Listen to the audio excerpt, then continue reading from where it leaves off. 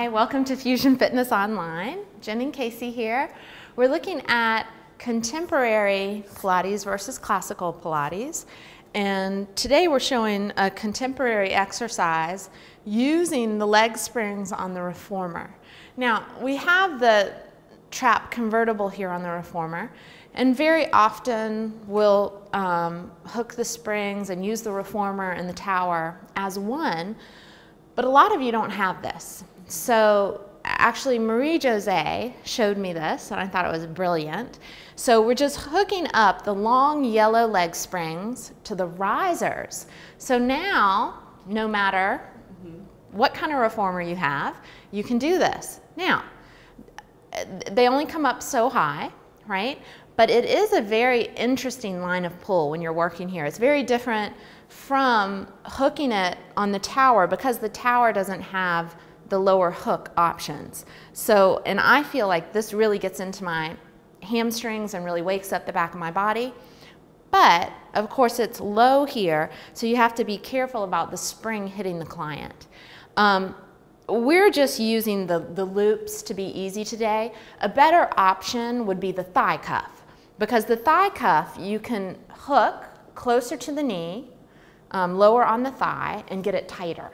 So it's not going to be as low. So that's a better option, but this definitely works. All right, so I'm going to hook Casey up into our second spring. Good. And now I'm wanting her to keep her feet on the bar for this footwork. So very different, very different line of pull than your classical footwork. And I have her on 2 reds and a blue because she needs to be that heavy, right? So the springs can be opposing each other. So let's start on the arch of your feet. You feel comfortable there? Yeah. All right. Yes, that looks good. All right, so on your inhale, go ahead and press out to a straight leg. So she's loading the springs of the reformer,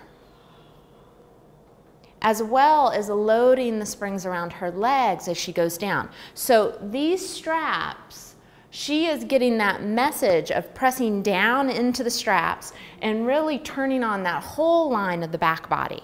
Yeah, all the way to the arches of the feet. Right, yes. And so she chose to start with the arches of her feet, right? And she has to, right? She has to keep feeding and yawning her feet into that bar to keep herself grounded.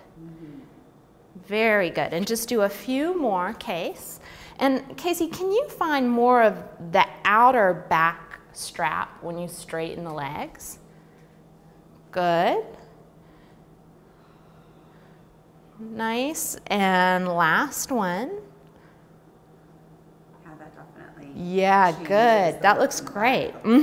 So what you can see is where they're favoring on their foot, and you could cue the inner or the outer back of the strap. You can really feel where you want to go to. It's such a good directional. Good, good. Nice. Now from here, let's go on to the balls of the feet and do your Pilates V.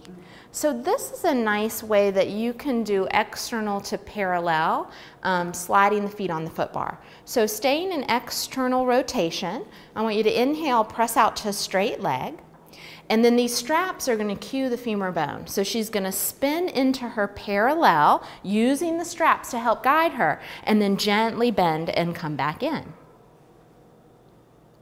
Ooh, yes, and it's hard to get it into that last ½ inch.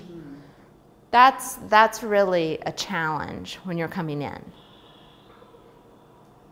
Good, and just one more. She goes into external rotation and really keying into that first ray position.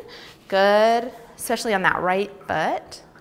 There you go, good. All right, nice. So that was just a few combinations. You'll be seeing more with these leg springs, so tune in. Thanks.